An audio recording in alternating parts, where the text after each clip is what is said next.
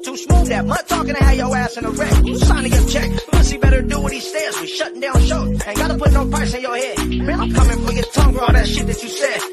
Gonna make the profiles boom, boom, boom, boom, boom, boom. What it is, I'm gonna tell you exactly what it is, like I do indubitably every day, and then I'm gonna tell you exactly what it ain't. What it ain't is bullshit. What it is realness, real talk, real life by a real one, real stories. And as you can tell by that thumbnail, we're going to talk about a young lady. I say young lady and not young woman because she never got to grow up to be a woman. She did childish antics, she did childish things, and she lived a childish life. And for that, she is no longer with us. Rest in peace to one Brenda Paz. Now, I'm sure a lot of you guys have heard this story. If you haven't heard this story, sit back, relax, and let the rhymes tax maintain MCs well the double E max, right? I'm about to get into it. I'm going to profile one Brenda Paz. And basically her life story and what she went through up into the point of her demise and what led into that. You know, what led into that was gangs. You know, she was gang related, vatos. She was actually from a well-known organization, MS-13. Okay, now this young chick was born in Honduras, Central America, right? Central America. And of course, just like many other people, their parents brought them over to the United States to live a better life, to live a more prosperous life. ¿Sabes qué? To get the money, the bolsita, saca la bolsita. Everyone's chasing that bag. And of course, there's a lot of persecution, a lot of oppression going on in Honduras, just like El Salvador. And the gangs are rampant there. So to get away from the guerrilla warfare and the gang violence that was happening, because the MS-13, the Mara 18, and several other gangas of El Salvadorian flavor, Central American flavor, Honduran, Guatemalan, whatever the case may be, they're out there. And they're out there oppressing the people, their own gente. Right? So these people wanted to get the hell away from there. So her parents brought her to Los Angeles. Okay, so she grew up as a youngster in Los Angeles. And of course, it was very poverty-stricken where she grew up in the barrio. And she came from a broken home. Her father was not there. She was struggling with just her mother. And so on and so forth. It seems like it's every Chicano or every Latino's life. Not everybody, but for the most part, we've all went through it where it's a broken home and it's only a one-parent home. So I was scared there's nothing but rats and roaches and shicey approaches. Yes, the cucarachas are real. So anyway, she's doing her thing. And for no other reason, she finds herself getting caught up in a gang mix. Now, of course, the neighborhood that she moved into was prominently Central Americans. So being Central American, we all know that they gravitate towards one gang, one predominant gang, which is MS-13, Mara Salvatrucha. So, of course, she started to hang around with these characters. She started to hang around with this organization. And she actually got jumped into the gang. Now, when a woman, a young child, a girl is jumped into a gang, usually when a woman's put in on the gang, she's ran in, okay? Basically trained in. She's ran through one time for her mind. That's her initiation, or there's several other processes that they could go in to be initiated. But she didn't want to be initiated like that. Charlotte, Brenda Paz was not going out like that. She wanted to be considered a homeboy, not a homegirl, but a homeboy. Now, I've had a couple of those in my barrio, not basically from my barrio, but ones that we consider not only homegirls, but homeboys. Hey, righteous individuals that were down for the cause just like any old homeboy. Just because there wasn't a man doesn't mean they couldn't squeeze fast, right? So she initially gets brought into the gang and gets jumped in for 13 seconds by men, by grown men. And she starts to maintain. She starts to become well known within the group, within her gang, within her organization. And of course, just like any other female, she starts to meet guys within the gang and starts to date them. Now, she's very young, but you got to understand a lot of these individuals, they come from a land where age ain't nothing but a number. Now, of course, in the United States, we don't get down like that. We frown upon that. I know I do, especially. I ain't trying to see no young child with a grown man. But at the same time, this was what she was into. She had her body. She was trying to work it, right? So, of course, being a gang member, she's partying. She's kicking it. She's living that lifestyle. And MS is different. Okay, their whole focal point is to become the most predominant and strongest Latino gang in the world. Okay, the such it's like pink in the brain. They're trying to take over the world. Vatos. These people are not just out there to gangbang or out there for the notoriety of their neighborhood. They're a global organization with over 50,000 members that stretch all the way from the United States, of course, to Central America.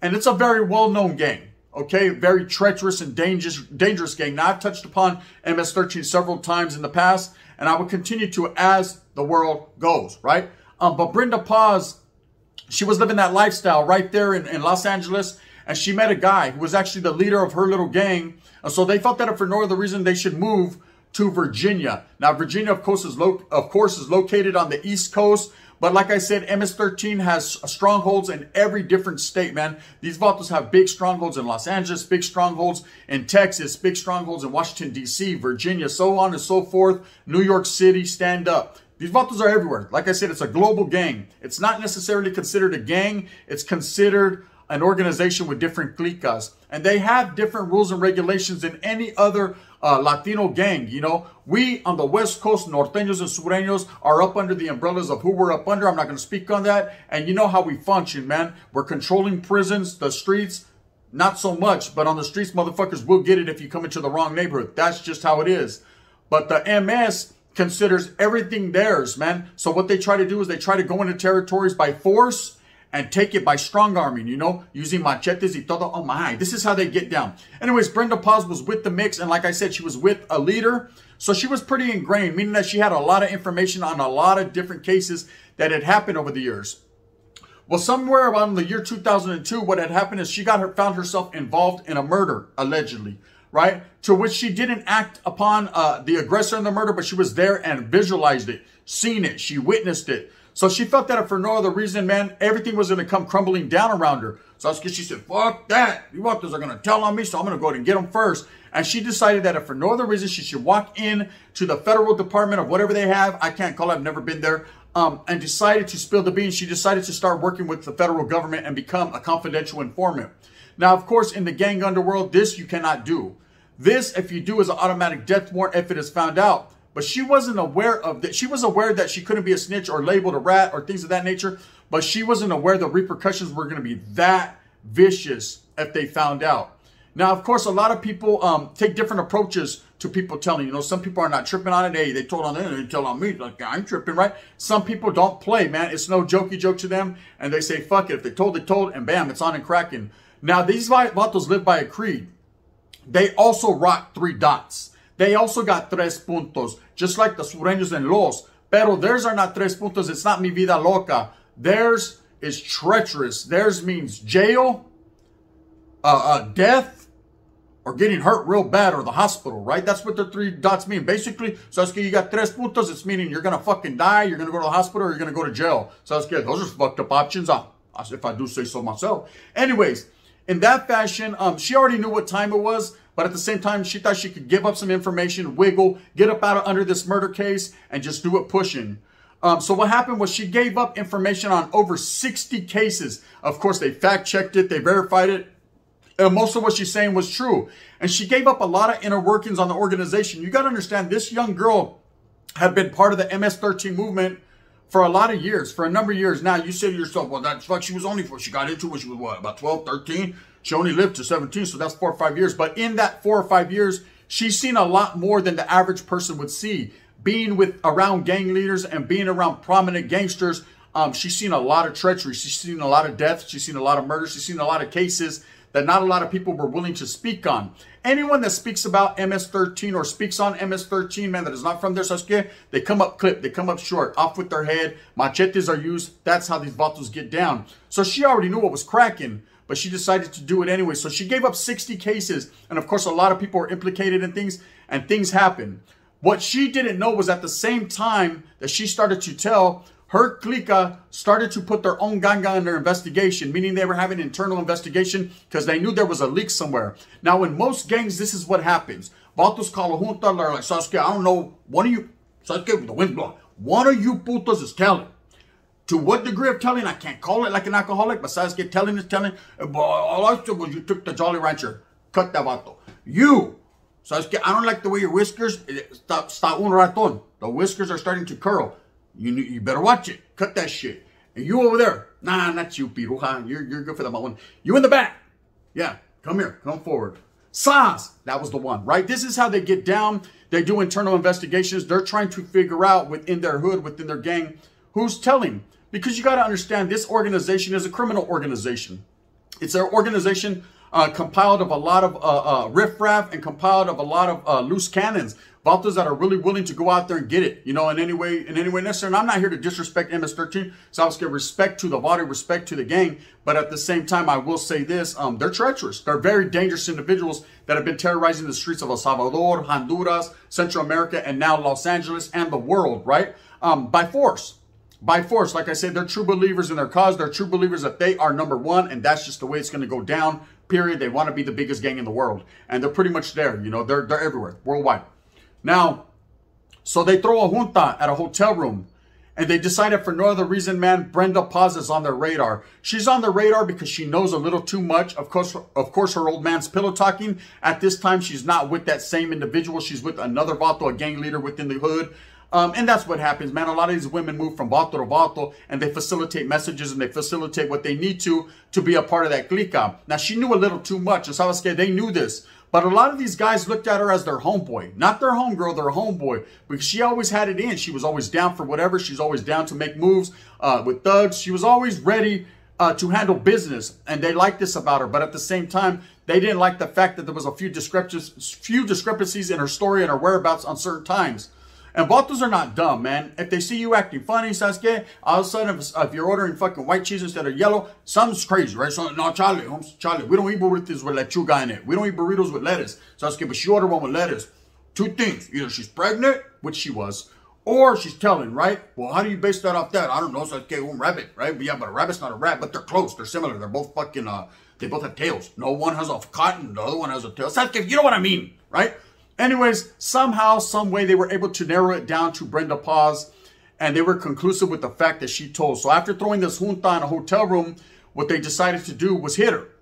Okay? Now, anyone that knows about MS-13, they don't play, man. They're not going to DP you. They're not going to punch you up, touch you up. They're not going to knock a tooth out, man, because one, you know, so you can always get it fixed. They're trying to do unfixable things to you. They're trying to cut you up with machetes. They're trying to take your head. They're trying to leave you in the dust. So what happened on July 13th, 2003, Brenda Paz at 17 years old was gruesomely and brutally murdered by her own friends and her own boyfriend.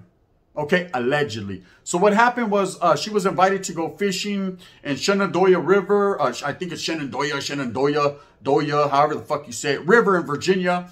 And she didn't even think twice. You know, she was 4 months pregnant. Nobody was in the know about this. I don't even know if she knew. She might have. So I don't know. I can't call it. But at the same time, she was 4 months pregnant, and they all decided to go out there. Now, there was 3 individuals that went there with her. Actually, 4. 1 drove, 3 more. They get there, and they start to fish. Unbeknownst to them, it was a beautiful day. She didn't know what was going on.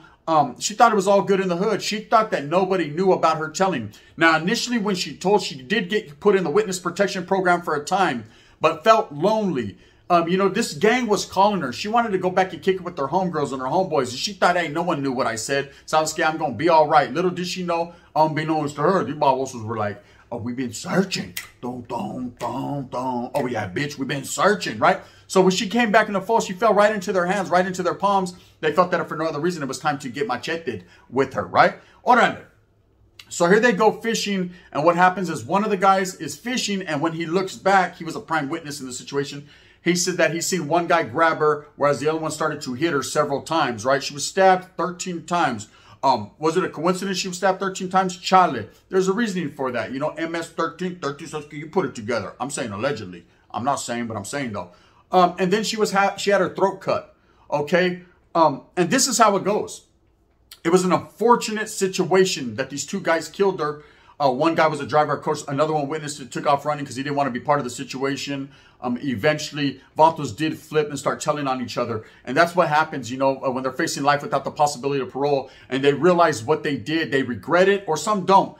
But in this situation, there was a lot of regret there. There was a lot of remorse. And of course, man, that didn't stop the judge from throwing the hammer down, locking these guys up, deporting some. It's an ugly situation, but it happens. The reason why Brenda Paz's name is so prevalent and comes up when you're talking about MS-13 and hits that they've done is because she was such a young woman. She was such a young woman that was ingrained. Her whole life was ingrained. Now, things could have went differently for her, but she didn't want them to go. She loved the lifestyle. She loved Mi Vida Loca. She loved the gang. She loved MS-13, right? And for that, she suffered the final fate of death.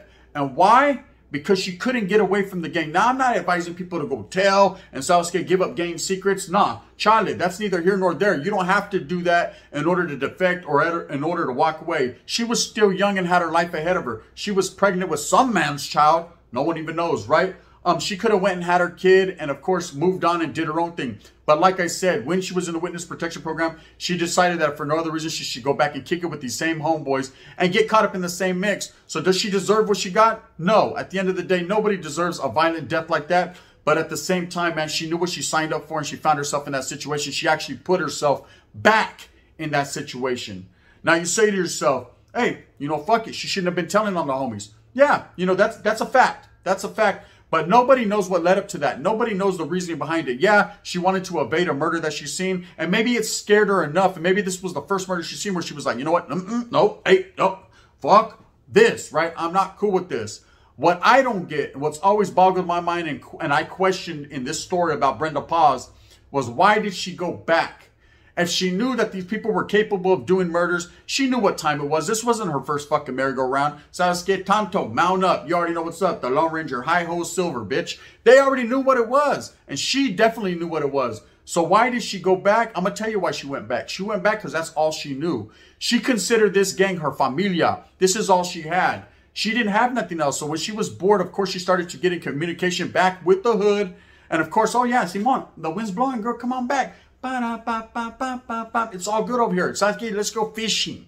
You know what I mean? I don't know about you, but I don't know if I told on the whole world and the homeboy said, let's go fishing. Charlotte, right? I ain't trying to go, no, you ain't going to catfish me, right? Of course, I wouldn't put myself in that situation because I ain't doing all that. But no one knows what goes through a young woman's mind. Now, I say to myself, do young women need to be, and it definitely happens, you know? I just don't understand why she would put herself back in this situation. But, you know, as a young lady, like I said, she probably felt alone. She probably regretted, you know, speaking on some of her friends, putting her friends in them sticky, icky situations. And it be like that sometimes. At the end of the day, man, it's very unfortunate. It's a tragedy that a young woman at 17 years old had to be, you know, killed.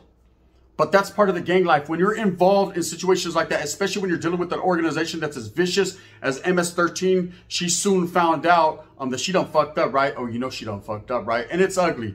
You know, never in her wildest dreams did she think her own friends would do this to her. But it's usually the ones that are closest to you that are going to move on you. It's never the enemiga. Now, of course, you can find yourself in a situation where you're going out there, yes, I'm going, this is boop, boop, boop, boop, boop, and they bang on you and you get caught up. That's a victim of circumstances. That's gang warfare. That's guerrilla warfare. That's being out there in the streets handling your business. But when it's your own homeboys that do it, your own homegirls that implicate you or set you up, man, it just seems worse and it's ugly. And I can only imagine what was going on in her mind as they were hitting her. You know, and I heard that, you know, from what I've read, that the last thing she said, why? And they said, because you're a rat, bitch, right? Straight up, because you told. And that's a situation, man, that no one can prevent. You know, when she decided, when she made that decision to go work with the feds and implicate these 60 cases and get people caught up, they're going to be mad. Now, of course, this gang decided unanimously that she had to go. And that's just the way it went down. Like I said, it's a very unfortunate. But Brenda Paz, man, rest in peace. You know, she was 4 months pregnant. And this was found out after the fact. And I think that's what made it hit national news and made it just a little bit more heinous, because a pregnant woman was hit in this fashion. And also because she had been working with the federal government or the cops a year prior. You know, she actually did a documentary. She actually did something where she told, and they released that after.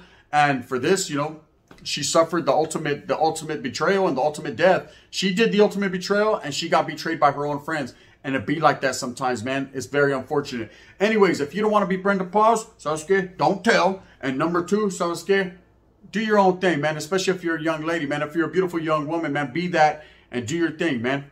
It is what it is. You know, I'm not trying to stop or deter anyone from doing what they do. At the end of the day, Sasuke, I was there. I've done that, so I already know. With that being said, I hope that you move fast with a purpose. I hope that you get everything that you want coming to you. Remember, at the end of the day, it's all about going out there and hustling for your familia. If you're a woman, Sasuke, be aware, woman. Be aware, you know. Hey, there's a button right there, a bell. Hit that. Subscribe, like, please hit that thumbs up. It will help the channel a lot if you like this. If you don't, Sasuke, you can hit that thumbs down. Heavy as the head that wears the crown. I'm going to continue to strive and struggle for what I believe in. This is Gunner's Profiles. We're going to bring you the bangers every day because that's what I does. Bang, bang, the gun. Oh, but Brenda. Brenda had a baby, but Brenda barely had a brain.